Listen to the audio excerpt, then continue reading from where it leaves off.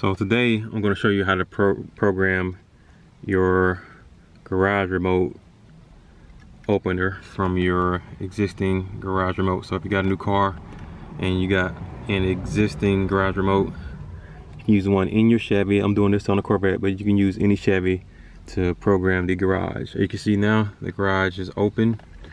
I can use this to open and close it, obviously.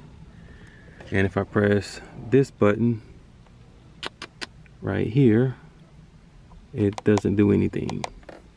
All you have to do is, to program the garage, just press and hold these two buttons until you see this home blink.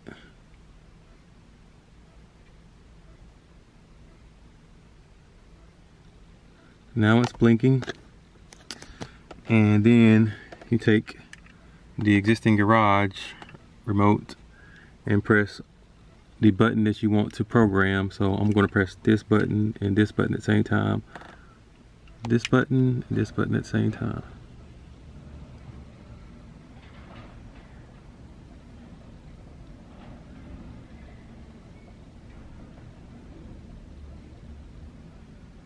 So now it stopped. So now this button should be able to control this.